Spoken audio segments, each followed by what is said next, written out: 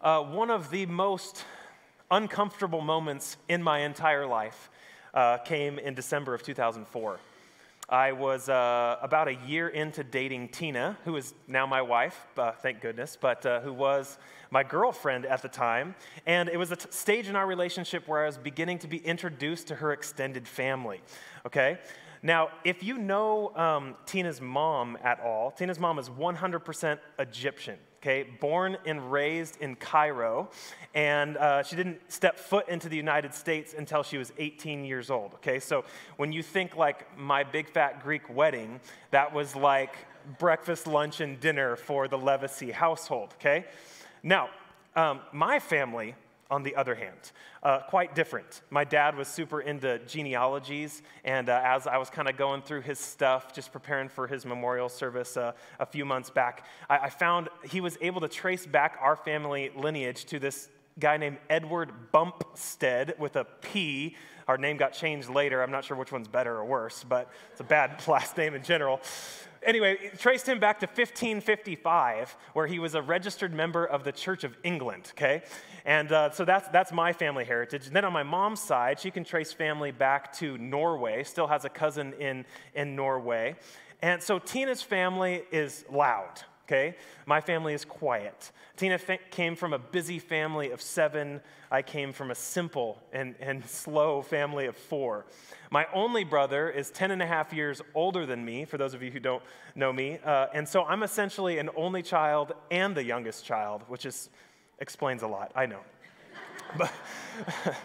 But Tina is an extrovert. I am a certified introvert.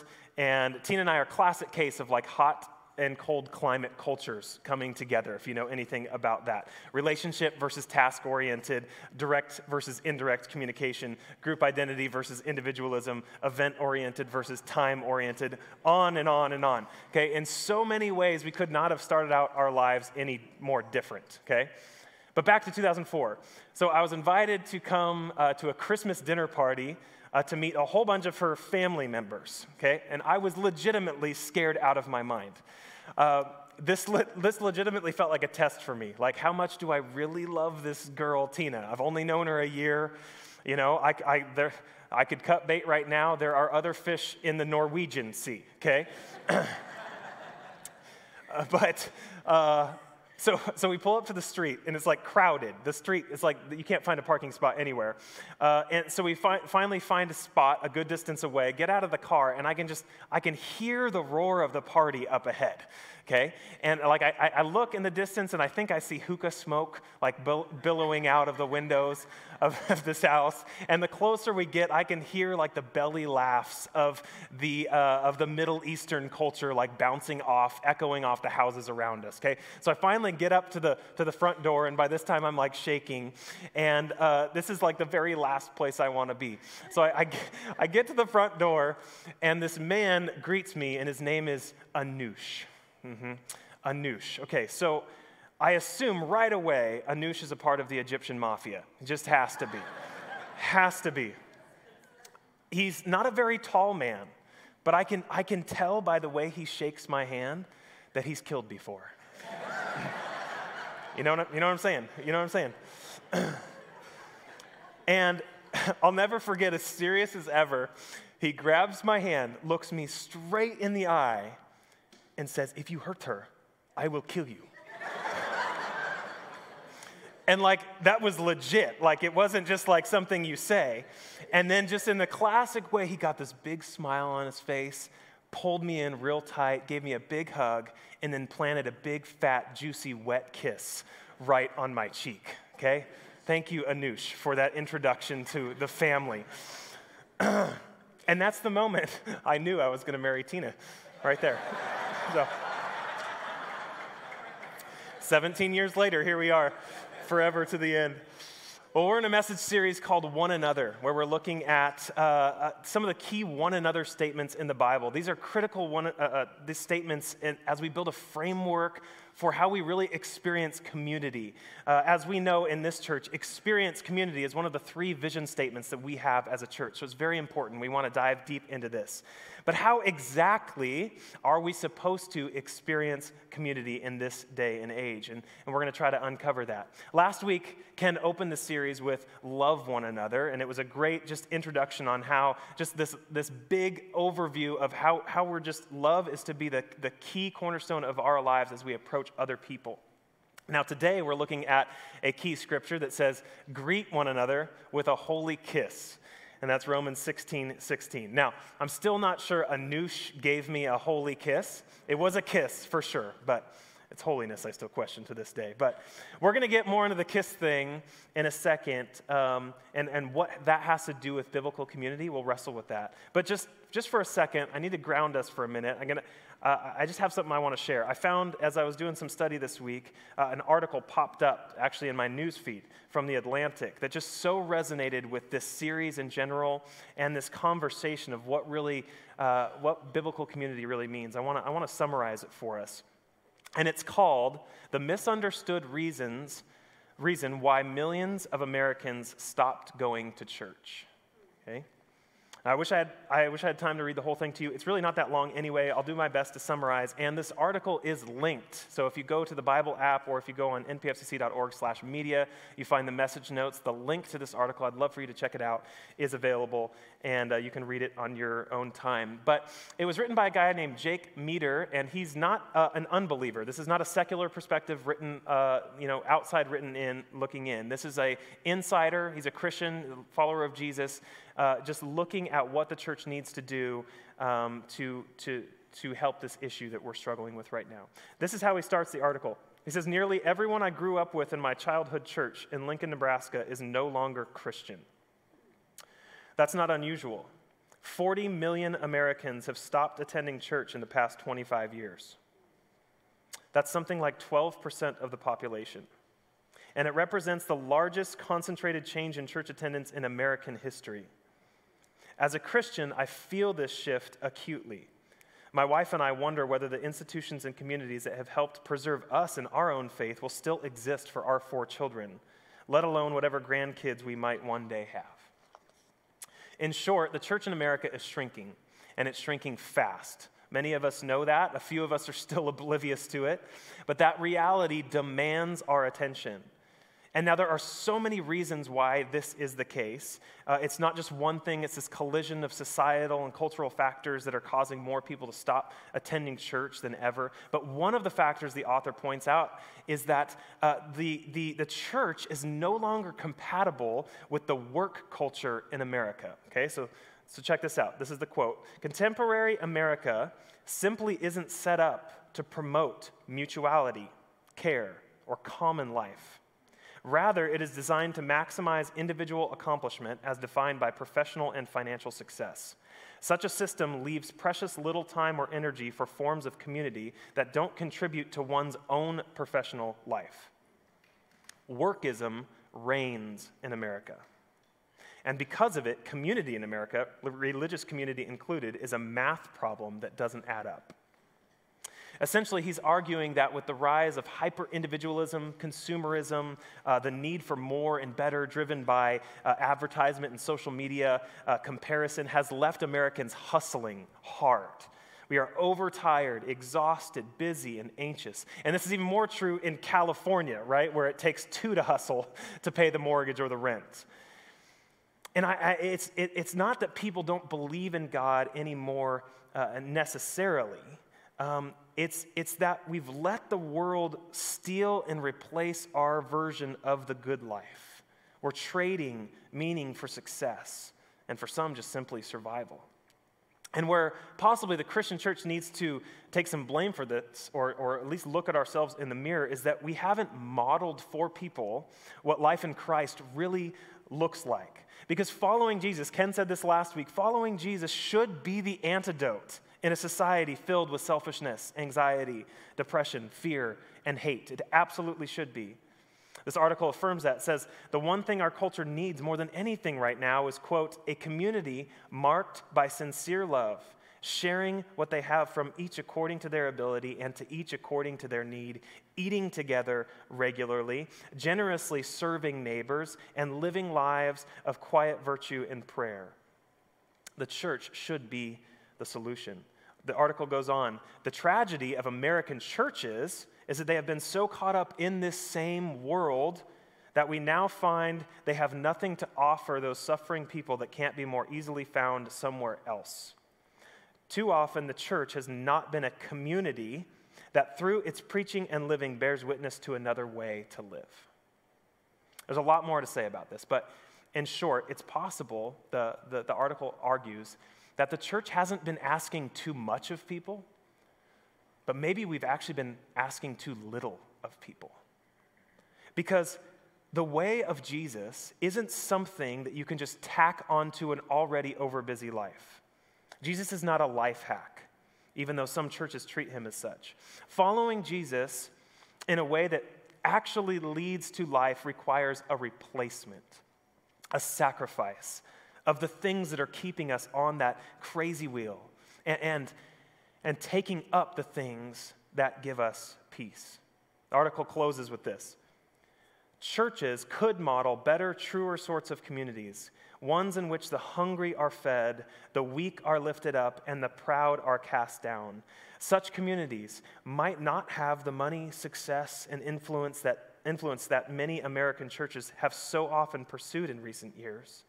But if such communities look less like those churches, they might also look more like the sorts of communities Jesus expected his followers to create. Too long, didn't listen? In my summary, biblical community is one of the major solutions to the problem with the church in America. And so we're going to look at that. We're going to figure out how to experience this kind of community in this message and in the messages to come. So, with that in mind, keep that in the back of your mind. Now we're going to talk about how kissing each other is a big part of that solution. Okay, let's go. We went on a missions trip to Chile back in 2001 or 2002, I can't remember at the moment, but my good friend Devan Barry, some of you know him, he used to attend here a long time ago. He went with us, and we went to the Chilean church, where they are a warm weather culture, right? Much like my Egyptian family. And they're very, very warm culture. So they had a greeting time, like we have a greeting time, and they literally kissed each other. And so these young girls came up to Devan and gave him a kiss on the cheek. And if you have to know Devan, his face turned as red as his hair. And so he just ate it up. And he turned to Ken and he just said, I think I'm going to like it here. There's something to say about that, right? The early church, and in a lot of other churches still to this day around the world, was a kissing church. In total, the New Testament encourages us to give one another a holy kiss, or the kiss of love, as it says in other places. It says that 5 times specifically. And then there are several other examples of kissing in that context in Scripture. And we know from history that this holy kiss, at the very least, was introduced in the regular gathering of the followers of Christ by 150 AD, most likely way earlier than that, but that's what we have record of historically. Now, we don't need to spend a ton of time on the kiss itself. I think that's actually kind of self-explanatory. It's not rocket science, right? A kiss is a kiss. There's some unique cultural layers to it, of course, but it still does now, as it did then, communicate affection, love, belonging, intimacy, all that, right? In general, you don't kiss somebody that is not that you don't know or you don't care about or is not a part of your circle or your group. A kiss is a sign of the relationship that already exists, right? Some of you guys may know this. Tina and I didn't even kiss on the lips until we got married. And now that I actually think about it, that was probably because of Anoush. But But at the time, we really wanted to reserve that part of our relationship for later because it meant something. It was significant. But a kiss communicates that a relationship that it exists. And here's why the holy kiss is significant in the New Testament.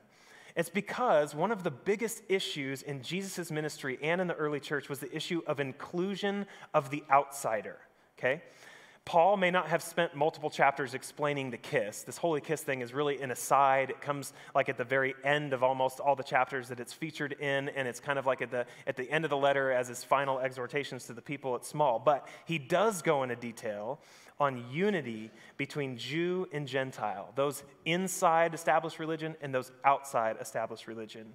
Unity between those inside and outside. Likewise, Jesus spent the majority of his ministry redefining who should be in and who should be out, right? Choosing the disciples alone was a massive example of Jesus' redefinition of those boundaries. And so when Paul throws in at the end of a letter written to a church that's still kind of wrestling through this issue of disunity, that church hears, greet one another with a holy kiss. Now that command, as short and seemingly sweet as it is, has a bit more weight to it. Now you have to understand that before Jesus, Jews would never greet a Gentile with a kiss. Jews were a very, very culturally tight and exclusive community, and a kiss would imply that you are one of my people, and they were not about that. You are their people only if you looked like them, talked like them, believed like them, grew up where they grew up, and so on. So Paul, check this out, fast forward after Jesus, writes one of the most compelling and beautiful expositions on unity of Jew and Gentile in the whole Bible. I just would love to take some time to read this passage. If you have your Bibles, you can turn there. It'll be on the screens. Ephesians 2, verses 11 through 22. But check this out, this story out of this picture of unity. He says, "Therefore, remember that formerly you who are Gentiles by birth and called uncircumcised by those who call themselves the circumcision," essentially those on the inside were calling the Gentiles the uncircumcised. It was this label that divided them. Remember that at that time you were separate from Christ. You were excluded from citizenship in Israel. You were foreigners to the covenants of the promise. You were without hope, without God in the world, because the Jews kept it to themselves. But now, in Christ Jesus, you who were once far away have been brought near by the blood of Christ. For he himself is our peace, who has made the two groups one and destroyed the barrier, the dividing wall of hostility. I love that language there, the dividing wall of hostility. You have to see it. You have to visualize it to understand what Paul is talking about. Here is a picture of the temple courts. Now you see this outer big wall. The Gentiles were allowed inside that outer space. However, you see those two kind of like lines of stone on the left and the right of the temple in the middle? If a Gentile were to cross that line, they were threatened with their very life. Okay? This inscription was found on a pillar in AD 1871 as archaeologists who were excavating the site found this. It was written on one of these pillars. "No man of another nation is to enter within the fence and enclosure around the temple, and whoever is caught will have himself to blame that his death ensues." That was a dividing wall of hostility. And Jesus destroyed that sucker. Amen? So it says, "For he himself is our peace, who has made the two groups one and has destroyed the barrier, the dividing wall of hostility, by setting aside in his flesh the law with its commands and regulations." His purpose, as Jesus' purpose, was to create in himself one new humanity out of the two, thus making peace, and in one body, his body, to reconcile both of them to God through the cross, to which he put to death their hostility. He came and preached peace to those of you who are far away, and peace to those who are near. For through him we both have access to the Father by one Spirit. And then he closes the loop here. "Consequently, you are no longer foreigners and strangers, but fellow citizens with God's people, and also members of his household, built on the foundation of the apostles and prophets, with Christ Jesus himself as the chief cornerstone. In him the whole building is joined together and rises to become a holy temple in the Lord, and in him you too are being built together to become a dwelling in which God lives by his Spirit. Is that not one of the most beautiful descriptions of the power of Jesus to destroy hate and segregation and pride and elitism? Only Jesus could have transformed the hearts of a people who 3 days before would have killed a Gentile for entering the Jewish courts. But now, after the resurrection, they're kissing each other as they gather together to break bread. Jesus made family out of foreigners. So when Paul says, greet one another with a holy kiss, to a church made up of Jew and Gentile, all this, right, it's packed into there. It's pretty hard to still have a wall of hostility up when you're kissing somebody. Now, to the two people who know this truth, but are still sitting on opposite sides of the church, greet one another with a holy kiss kind of is a real challenge. To the person who still can't help but harbor a little piece of racism in their heart, greet one another with a holy kiss is a reminder that their discipleship to Jesus is still in progress. For those who have been hurt by another follower of Jesus and are still working out how to forgive, greet one another with a holy kiss just lands a little differently. And thankfully, Juan's going to tackle that topic next week on forgiveness. But when it all boils down, so this kissing thing, it's a unity thing. It's an inclusion thing. It's a welcome thing. And it's something that the Bible calls, it's translated in English, hospitality. And so that's what we're going to spend just the rest of our short time together talking about, this idea of hospitality. Now, I need to pause and mention that kind of the rest of this message is kind of an amalgamation of a whole bunch of stuff that I have listened to, that I have linked to, again, in the Bible app and in the message notes online. I would love for you to check this out. It's a 7-part podcast series all about this topic that I'm going to kind of cram into just like 20 minutes. And but it has totally redefined and brought my own perspective to life and how we are to do community. And so if you're looking just kind of for something extra, I highly encourage you to check that out. It's a podcast series by John Mark Comer and his church Bridgetown as a part of their effort to practice the way of Jesus in their community. And this whole series is about hospitality. So let's dive into this just real quick. The Greek word for hospitality is the word philoxenia. And this is a compound word, philo, which means love. Some of you might recognize that as one of the 4 Greek words for love, right? There's agape, which means unconditional love. Eros means erotic love. Storge means compassionate love. Philo means brotherly love, right? So essentially family love. And then xenia is just the word for stranger, outcast, refugee, outsider, visitor, okay? And so combined, it means to make a stranger family, right? That's what it means, to love a stranger like family, to love a foreigner like family. And so our word like hospitality is a little weak when you really think about the significance of the word philoxenia, but that's the word in English we have, so we're going to go with it. But it's really significant. Now, the opposite, you might be thinking, you might have heard that word xenia before. You might have heard of the word xenophobia. It's kind of been a hot topic issue over the last few years. It's the fear of the stranger or the foreigner, right? This has no place in the way of Jesus. The way of Jesus has no place for this word, this concept, this idea, this kind of fear for the follower of Jesus. Author Rosaria Butterfield, who I'll quote again later, an amazing story she has, defines hospitality as turning strangers into neighbors and neighbors into family. Love that. John Mark Comer defines hospitality as expressing the welcome of God the Father to all through tangible acts of love, ideally through the giving of food, shelter, and relationship. And the Bible commands us over and over to practice philoxenia, or hospitality. Hebrews 13, 1-3 says, keep on loving one another as brothers and sisters. Ken talked about that last week. And then it goes on, do not forget to show hospitality to strangers, For by doing so, some may have shown hospitality to angels without knowing it. Crazy. Don't have time to get all into that. But then here comes like an extension of hospitality. Continue to remember those in prison as if you were together with them in prison, and those who are mistreated as if you yourselves were suffering. 1 Peter 4:8-9 says, above all, love each other deeply. Again, here comes hospitality, because love covers a multitude of sins. Offer hospitality to one another without grumbling.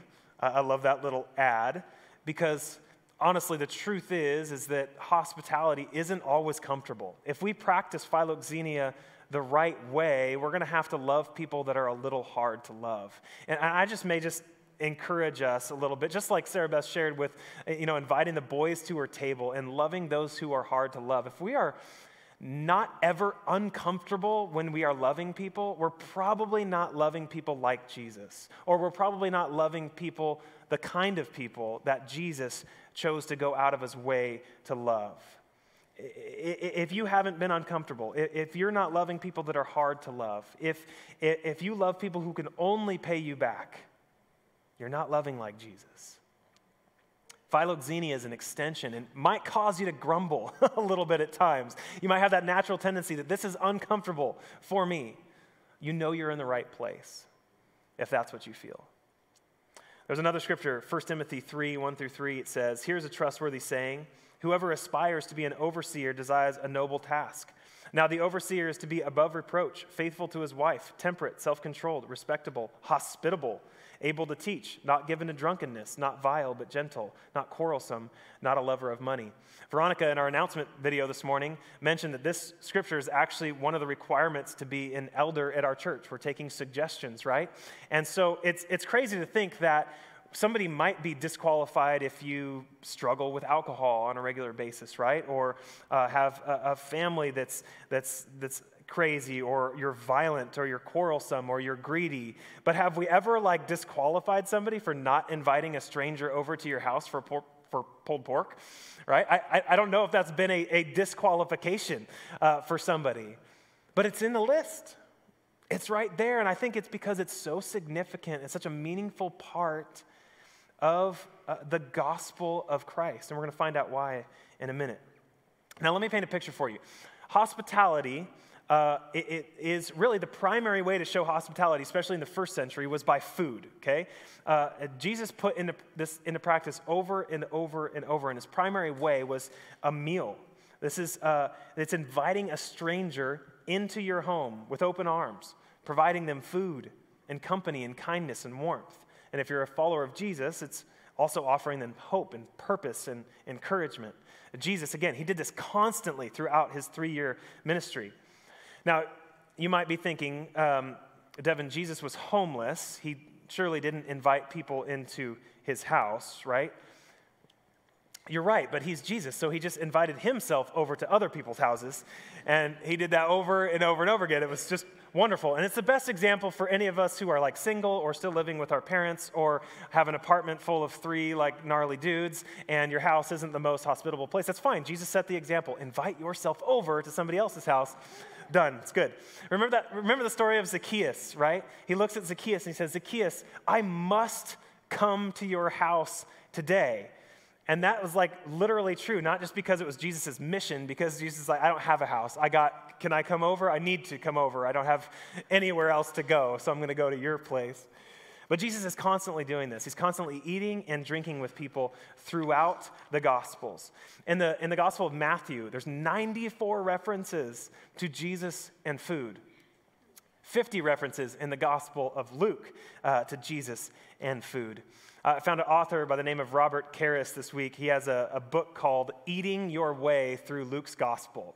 It's kind of a tongue-in-cheek book, but he traces all the times food and Jesus are together, and he traces this amazing theme. And he just says this, in Luke's Gospel, Jesus is either going to a meal, at a meal, or coming from a meal. That's it. This was a huge part of Jesus' life and ministry. Okay, so you're cool, Jesus ate a lot, so what? It's not how often he ate or what he ate. It's all about who he ate with. Because just like the kissing thing, a respected rabbi literally wouldn't be caught dead eating and drinking with the kinds of people that Jesus ate and drank with. That story, Zacchaeus, that flannel graph that we grew up with, is doing us a disservice as adults, because this isn't some fun, cute story with a wee little man and a nice little song. Jesus is inviting himself over to a Roman oppressor's home to eat with him. That would have been a vile scandal in the first century. No rabbi ever did this, nor would a respectable rabbi ever do this. And yet Jesus did this kind of thing over and over and over with the rich, the poor, the oppressed, the oppressors, women, prostitutes, children, the lame, basically every outsider, every outcast, every refugee, everyone who wasn't welcomed by the religious elite. Jesus went out of his way to offer philoxenia, hospitality, family love to those who had been cast aside. Also, something fascinating in the book of Luke, there's this parallel. This phrase, the Son of Man came, happens twice in the book of Luke. That exact phrase. Once in Luke 19, which many of us actually know because it's part of our mission statement here as a church, and another time in Luke 7. Now in Luke 19, the Son of Man came line describes Jesus' mission, what he came on earth to do. And does anyone know what this verse is? The Son of Man came to, a little Bible trivia for you. Anybody? Seek and save the lost. Yes, the Son of Man came to seek and to save the lost. That is our that's a longer part of our mission statement now. We shortened it. We used to call it developing fully devoted followers of Christ who seek and save the lost. Now it's helping people find and follow Jesus. But the point is the same, that we have adopted Jesus' mission. And so, again, there's two times this phrase comes out. The Son of Man came. The first is likely pointing to Jesus' mission. This is what he came to do. But what was Jesus' method? What was his method for seeking and saving the lost? Have you ever thought about that? Have you ever really stopped to consider what was Jesus' primary stratagem for seeking and saving the lost? Well, that, as some commentators have suggested, might very well be answered in this other, the Son of Man came to, found in Luke 7. And that says in verse 34, the Son of Man came eating and drinking. And you say, here is a glutton and a drunkard, a friend of tax collectors and sinners. Luke 19 describes the mission. Luke 7 describes the method. Jesus came to seek and save the lost. We get that, and we're on board with that as a church, right? But how did he seek and save the lost? By eating and drinking, and especially eating and drinking with those who he might be labeled a drunkard and a friend of tax collectors and sinners. He sought and saved the lost, one outcast at a time, one meal at a time, one table at a time. Now, just a thought, if we're taking up Jesus' mission, why aren't we taking up Jesus' method? So really ask yourself, when you think of the word like evangelism, let's go there for a second, right? Evangelism, what comes to your mind? Like the first thought that pops into your mind when you think of evangelism, what is that to you? Now, to me, like that word evangelism is it's like kind of that icky word, right? I have that bad reaction because it's kind of like, I just think of like mean signs and soapboxes and door-to-door and like really lame Facebook posts. But when you think of like what comes to your mind when you think of that? My real challenge for us today is simply this. What if the first thing you thought about when you think about evangelism is not a church building, but a dining table? What if the first thing we thought about when we think of philoxenia, hospitality, is not the selection of treats laid out on the information counter out there? As good as that is, and the Eklunds put a ton of work into that, and we love that, we need that. But what if the first thing that came to your mind was the charcuterie board on your kitchen counter instead?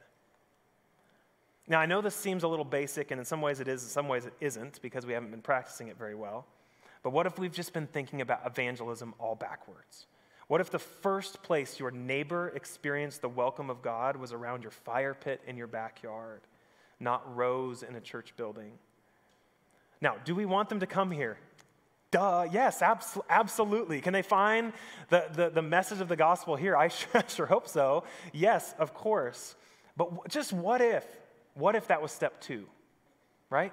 What if that was step 2 instead of step 1? And what if we're really supposed to take up Jesus' mission and his method? His method was radically ordinary hospitality, a phrase that was coined by Rosaria Butterfield. And another quote she has in this amazing book she wrote called The Gospel Comes with a House Key. And this is the quote: "Radically ordinary hospitality, those who live it see strangers as neighbors and neighbors as family of God. They recoil at reducing a person to a category or a label. They see God's image reflected in the eyes of every human being on earth. Those who live that radically ordinary hospitality see their homes not as theirs at all, but as God's gift to use for the furtherance of his kingdom." How many of you see your homes like that? They open doors. They seek out the underprivileged. They know that the gospel comes with a house key. Now, Ken hinted at this last week. I'm just going to double up on it a bit. Historians believe that this idea, hospitality around table fellowship, evangelism through smoked lamb, right? It's how the gospel spread at such a rapid pace. Think about it. How did this tiny little sliver of a sect of Judaism, this tiny little gathering in an upper room in Jerusalem on the outskirts of the Roman Empire, rise to such a power 3 centuries later that it became the dominant religion of the day? How did it become the new normal? That over half of the Roman Empire was in some way, shape, or form a Christian or a follower of Jesus, to the point where it toppled paganism. Anyone worshiping Zeus today still? Toppling Caesar himself. How did this happen? With no internet, no cell phones, no YouTube, no church buildings. For the most part, church was illegal. No religious freedom, no celebrity pastors, not a single follower on Instagram. How did this happen? The gospel spread from one home to the next, one table to the next, all over bread and wine. The practice of eating and drinking is central to the way of Jesus. This was at the very vanguard of evangelism. And I think we've lost it these days. I know I have. Hyper-individualism, the move from the front yard to the backyard, right? The invention of the garage door opener, curse that thing. The dawn of Netflix, right, and social media. We've lost the practice as a central way to the life of Jesus. What if we recaptured radically ordinary hospitality? Now, how do we do this here at NPFCC? And this is simple, and we're going to be hounding this the next 5 weeks. We do it through life groups. That's our expression of this. It's our primary expression of how we experience community. Now, can you experience community by coming here on a Sunday morning?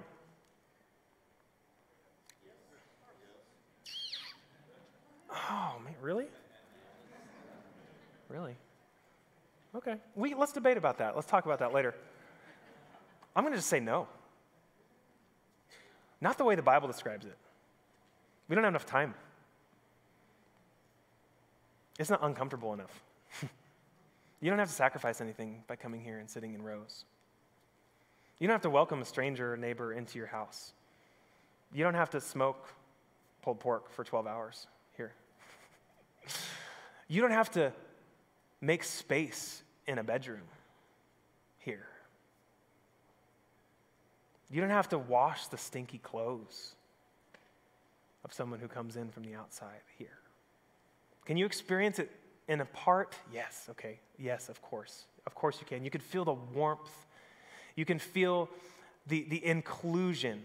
You can get a glimpse of philoxenia by coming here on a Sunday morning, but you will never experience the full measure of it without being in a deeply intimate circle, getting out of the rows and getting into a circle where people know your junk and love you anyway.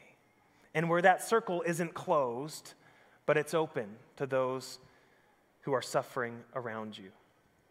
Now, some of you may have not had the greatest experience with life groups. I totally get that. Nor have I, right? And maybe the life group wasn't a good fit. Maybe you have 3 crazy children who are 6, 6, and 8 years old, and bringing them to a life group is just like pulling your teeth out. I get it, okay? I get it. Life groups are hard, but maybe that's the point. And some of you are way too busy for life groups because workism reigns in America. Sports, work, overtime, your side hustle has dominated your schedule, and you have no place for deep community in your life. And simply adding a life group to your already overbusy schedule will suck for you. I promise you that. It will stress you out so bad. You will come to it exhausted with nothing to give. And it will mean less. And if that's you, I encourage you not just to add a life group to your already overbusy life. I encourage you to pray. Get on your knees and pray, God, would you give me the strength to give something up so I can take this in its place? So I actually have the time and the space and the energy for it in my soul. Now listen, our church isn't perfect at life groups, nor will we ever be. We have a lot of work to do. We're working on it. Life groups will always be messy because you are in them, okay? It's your fault anyway. But that's a part of the transformative work, right? To bear one another's burdens in love. For unlike people to come together. For strangers to become neighbors and neighbors to become family. Now, if you're looking for an on-ramp to life groups, Rooted is the perfect opportunity. Now, don't mistake this for some just like program or thing we do. It is a really, really beautiful 10-week experience where you get together with other believers and start this practice. But it's guided in such a way that it really just facilitates this mingling. It teaches you just amazing core truths about Jesus and the Bible and the Holy Spirit and the church and your giftedness and all of that. It wraps it all together. And then allows you to launch into a life group from there. We're going to start our Rooted group soon here in just the middle of September. So if you're interested, check that out. Go on the patio after service. We'd love to chat with you about a life group or getting involved in Rooted. It is so, so important for us to experience community together here in this church. Let me remind you of the ending quote of that article. Jake Meter closed that article with this. He said, churches could model better, truer sorts of communities, ones in which the hungry are fed, the weak are lifted up, and the proud are cast down. Such communities might not have the money, success, and influence that many American churches have so often pursued in recent years, but if such communities look less like those churches, they might also look more like the sorts of communities Jesus expected his followers to create. We can do this here. We can do it. One life group at a time. One table at a time, making family out of a bunch of strangers, living the way of Jesus, probably awkwardly at times, but together. Remember Anush, Kiss of Death guy? I literally just found out this week. I didn't even know it. I wrote most of the message and then I found out later. He's not family. He's not biologically related to the Levacy family. Just a friend. But he understood that you don't have to be family to be family. And he loved me as a stranger, and he loved me as his very own, and that's exactly what Jesus did by dying on the cross for us. He brought us who were far away and made us members of his household, as it says in Ephesians 2. Fellow citizens, no longer foreigners and strangers, built on the foundation of the apostles. And now we get to be built together to become a dwelling in which God lives by his Spirit. So we're going to take communion today, and I want you to just get it ready right here and right now. We're going to end a little bit differently today. And the early church, celebrating communion was not a little cracker and not a little cup. It was a full-blown meal lasting hours and hours going into the night, celebrating and feeding those who couldn't feed themselves, feeding the poor, allowing the rich to come and contribute to those who couldn't afford food themselves. It was a blend of Jew and Gentile together, breaking the same loaf of bread, symbolizing their unity that they had in Christ. The early church called this the love feast, right? It was a celebration. It was a party. It was a welcome. Philip Yancey has this great quote that I'll close with. It says this table is different. It isn't where sinners find Christ, but where sons and daughters celebrate being found. Maybe someday, instead of solemnly making our way to the tables, we should dance for joy. Maybe we should sing every born-again song we know. Maybe we should tell our homecoming stories and laugh like people who no longer fear death. Maybe we should ask if anyone wants seconds and hold our little cups high to toast to lost sinners found and dead brothers and sisters alive. Amen to that. So let's take the bread and let's toast to the unified body of Christ together. Amen. And let's raise our little glasses and toast to the maker of heaven and earth dying on the cross for us so that we could be unified as one family under his amazing family. Let's stand together. We're going to sing in just a moment. Let me pray for us. Heavenly Father, we bless you. We thank you for being our Heavenly Father. Thank you for coming to earth, dying to be with us, that we are now family of God, that we are with you together. Unify us, God, and give us the call and the passion, God, to form communities that would indeed change the world. We love you. We bless you. Worship you. In your name we pray. Amen. Let's celebrate together. Thank you for joining us online, whether you're watching on Sunday or throughout the week. It's amazing we have the ability to connect together online, but we want to extend to you an official invitation to join us in person here at our Newbury Park campus. We would love the chance to meet you, help you get connected, and grow with a community of believers. Share with us that you're watching or how we can be praying for you. You can learn more about ministries and events happening here at the church and sign up for our weekly newsletters by filling out our Connect card. You can find the link to the Connect card in the description below. And if you haven't yet subscribed to our YouTube channel, subscribe and turn on notifications for when each week's live stream is about to begin, or the week's sermon has been posted, and you can find Pastor Ken's weekly update videos. We believe giving is a big part of worship, and we'd like to invite you to live generously with us here at NPFCC. If you've benefited from our live streams and services, would you consider giving back to God a portion of what He has provided and stepping into seeing His kingdom grow in and through NPFCC? Thanks again for joining us, and we look forward to seeing you soon.